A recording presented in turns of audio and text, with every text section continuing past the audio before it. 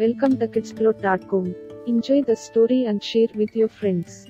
Let's start the story. 1. Sunny day, blind man 1, blind man 2, blind man 3, blind man 4, and blind man 5 set out on a journey.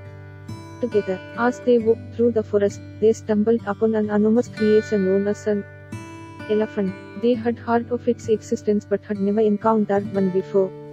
Curiosity sparked in their hearts as they reached out to touch the elephant. Each blind man explored a different part of the majestic animal, trying to understand its true nature. Blind man 1 reached out and touched the sturdy trunk, while blind man 2 felt the rough skin of the giant beast.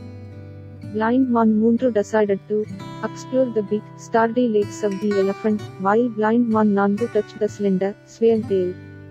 Meanwhile, blind man 5 climbed up and felt the large, fan-shaped ears. Each blind man was solely focused on his own experience but unaware of the others.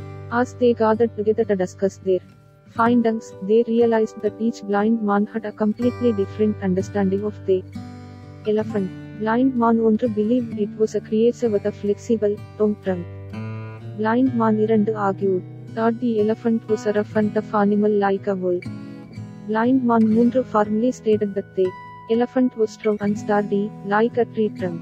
Blind man 4 disagreed, claiming it to be a creature with a thin tail that could fly through the air. Blind man 5, who was perched on top of the elephant, believed it to be a beast with large, floppy ears. As their argument escalated, a wise passerby overhearing their disagreement decided to intervene. She explained to the blind men that each of them was correct in their own way.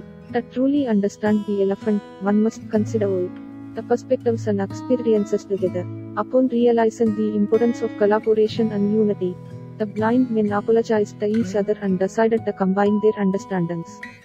They realized that only by sharing their unique perspectives could they truly grasp the true nature of the elephant. The end.